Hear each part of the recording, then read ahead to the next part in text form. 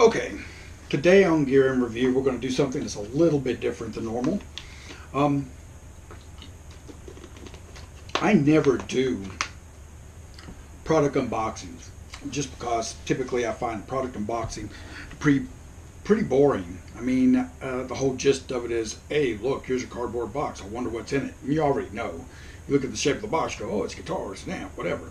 So I don't know. I've just never really seen the I don't know, the specialness of an unboxing video. The only reason that I'm shooting an unboxing video on this particular item is just because of, I guess, how near and dear the product is to me. So, real quick piece of backstory on this is when I first started playing clubs in Augusta, Georgia, around about, I guess, 92, 93, my first real guitar, I got lucky and I found a RG560 or 570. I'm not sure. It was either the 560 or the 570. And it was great. I mean, I played that guitar for probably almost on and off for the 10 years that I was in Augusta. That this year, they have not only released the RG550 Genesis, the 2018 RG550 Genesis, let me get it right. Not only did they release that one this year, but they released this one in a lefty model as well. Yes, because see, I would have bought any one of the other reissues of the 550. I would have bought had they done a left-handed version, and they didn't. But they did release this one in lefty. This one is more of a true reissue, and we'll get into that when we get to the guitar. But let's pull her out.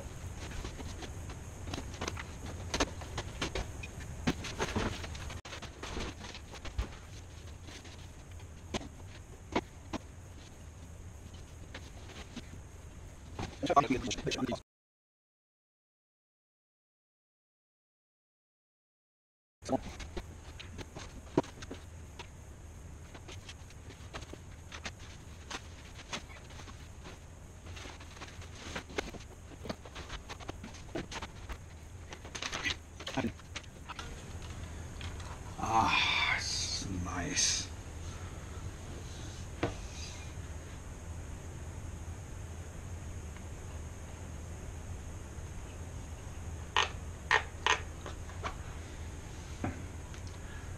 Okay, so let's get to it. Sorry, that takes a lot to get this thing actually ready to present. Okay, this is in desert yellow. Another cool reason for wanting this, as well as when I did do RG guitars back in the 90s. Up until around about 95, 96, majority of the left-handed RG style guitars that came out left-handed were black.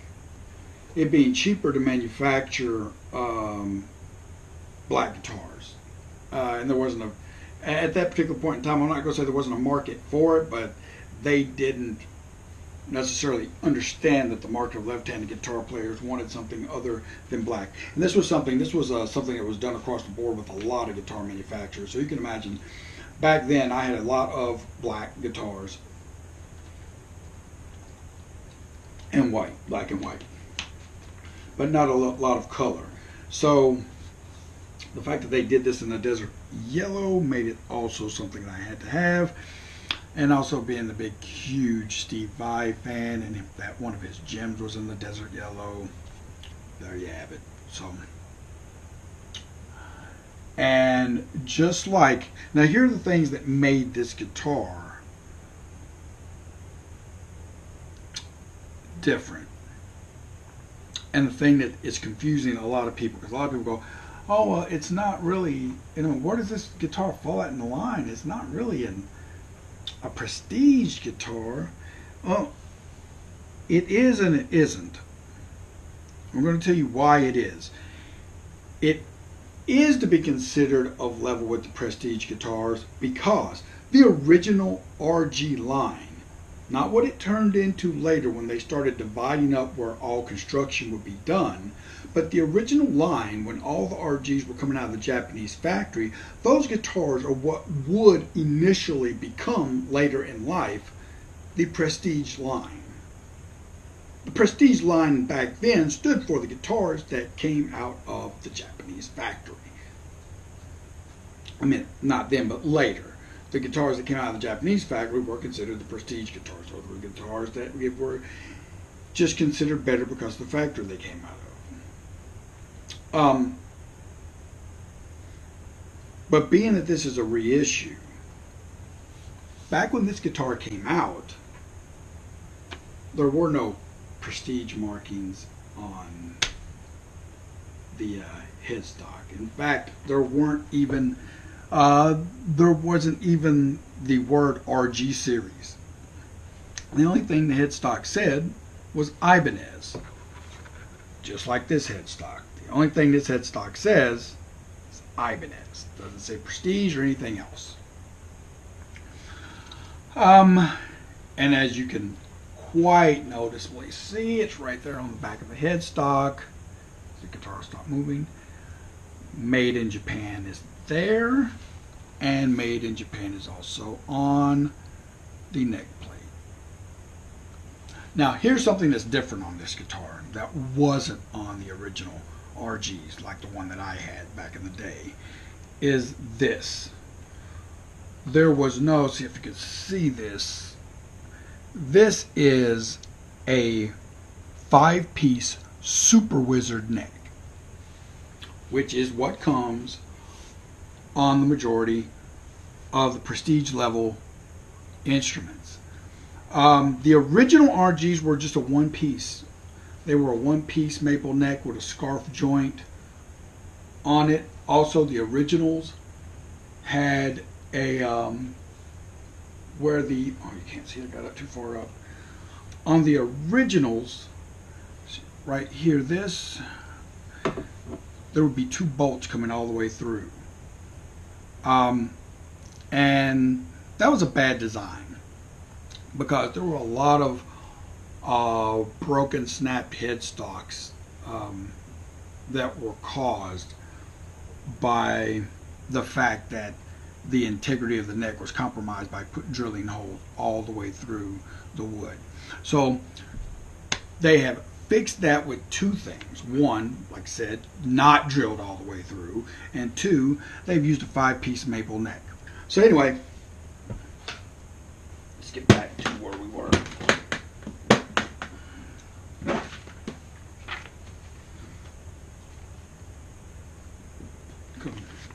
Comes with a little general maintenance book. The guitar does not come with a case. However, I did buy one because I knew I would need a case to keep it in. Of course, it comes with the regular goodies: full set of Allen wrenches, truss rod adjustment key. Most importantly, the whammy bar. Nice little Ziploc bag. I like that. Oh, that's cool.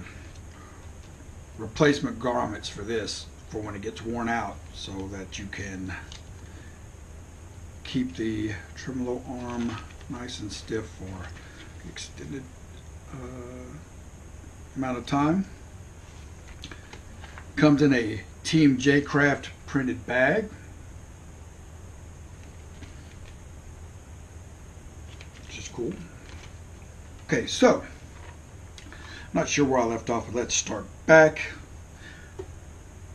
5-piece maple walnut Super Wizard neck. It's very thin. This is not the neck that was on the original 550s. The original 550s, they had not got to the point of making the neck quite as thin as they do on modern day Ibanez's back then. So that is one of the upgrades that they did to this one, was they added the 5-piece Super Walnut neck. They are Grover tuners. Maple fretboard. The back of the neck is a satin finish. I don't remember if my original 550 was a satin finish or a lacquered finish. I almost want to say that my original 550 was a lacquered finish, but I'm not sure. So I don't want to say because I'm not sure. That's been a few years ago.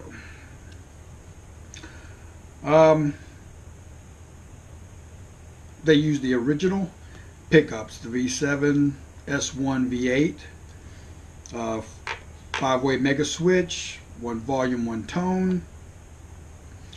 It's a Ibanez.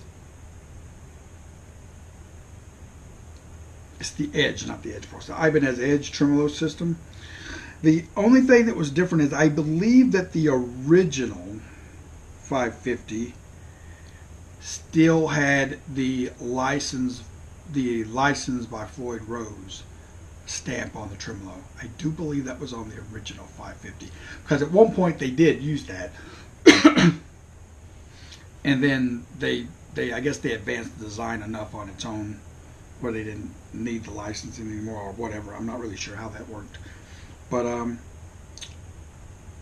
recessed Floyd cavity, nice.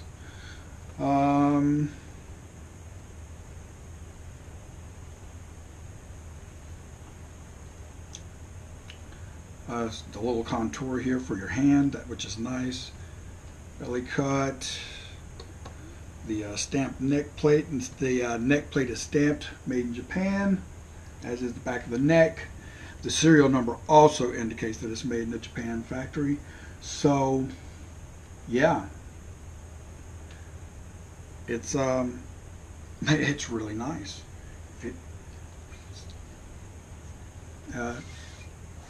I'll have to see what I think about this neck as opposed to my original 560, 570.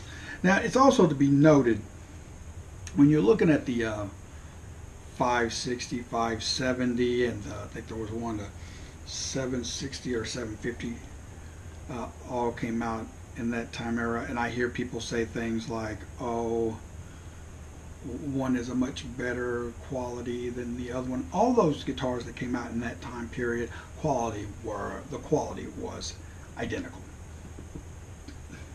What was different was the aesthetic quality of the guitar. The 550s were the maple fretboard with pick guard. That 700 series was basically the exact same guitar. It had a rosewood fretboard and shark tooth inlays on the fretboard, and the fretboard was bound. But that's all aesthetic. That has nothing to do with fretboard radius or where the neck was cut or made or anything. And there may have been a difference in the pickups. None of them came with DiMarzio pickups, I'm pretty sure, at that particular point in time. None of them was rocking the DiMarzios in just the flat out RG series. Now, let's address the thing where people are like, it's not a prestige level guitar. Okay, let's address that real quick. The reason that this guitar, like I said, it shipped in a prestige box, the goodie packet that comes with the guitar is in a J-Craft bag. The reason that the guitar does not have any prestige markings is because it is a reissue of the 550s that came out in the 80s. There was no prestige model in the 80s. So, as I pointed out earlier, as a result, there's no prestige indication here because there was no prestige indication on the original. And there's no RG series written here because there was no RG series written on the originals. Another reason is because prestige level guitars generally do not come with the Ibanez V7, V8, and S1 series pickups. Prestige level guitar would typically come with either DiMarzio pickups or the newer OEM Ibanez pickups. this guitar came with the original pickups that they had in the guitar back then. With the exception, the original pickups actually had the V7, the V8, and the S1 were actually written on the pickups. These are not. So that is something different is done. So there's no marking on the pickup. There's no stamp on the tremolos. So that's two things, and of course the upgraded neck. Those are the things that are different from this as opposed to the original.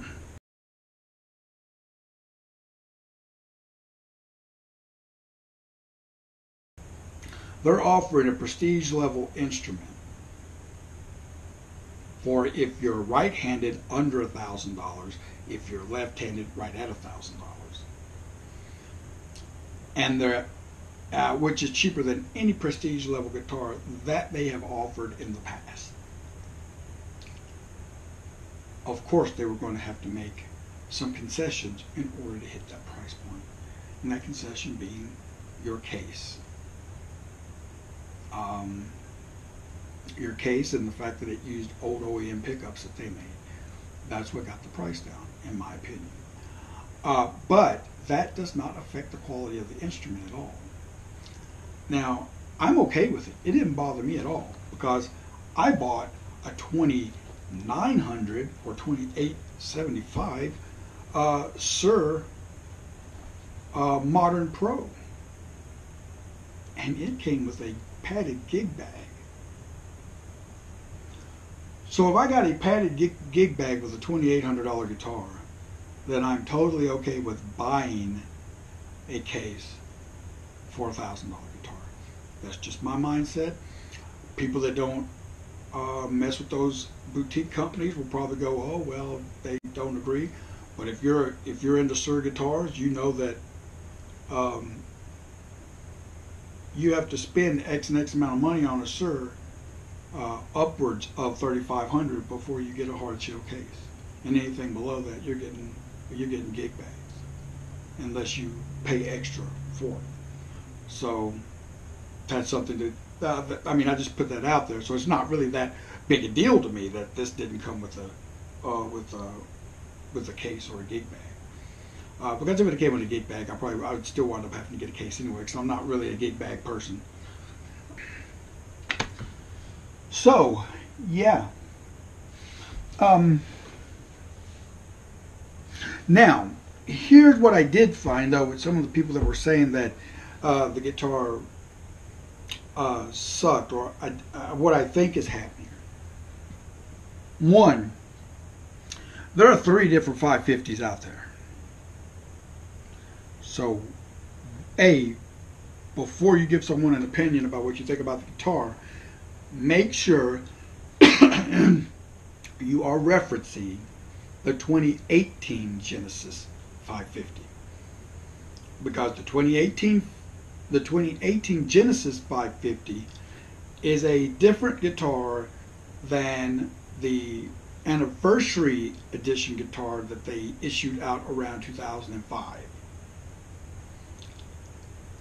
which is also a different guitar than the regular RG Series 550. Those are 3 different 550s out on the market. So let me recap that for you. There's an anniversary 550 prestige stamped guitar. That's one that came out in 2005, and it was like the 20 or 25th anniversary of the RG. That guitar sold with a hard shell case. If I'm not mistaken, that one also has the holes drilled all the way through for the locking nut at the top of the neck, and that one also, I'm not 100% sure which tremolo or which pickups come in that one, and I'm not sure about the neck. But that's one of the RG550s. And then there is the one that we are talking about, the 2018 Genesis 550. And I put the year out there because it's very important, because there were changes made to the guitar on the 2018 edition that are specific to this build. So, and another thing to take into consideration too is if you're reading something and someone is saying something about the 550 and it's negative, and they gave their report on the 550 before around March and April, it's not this 550.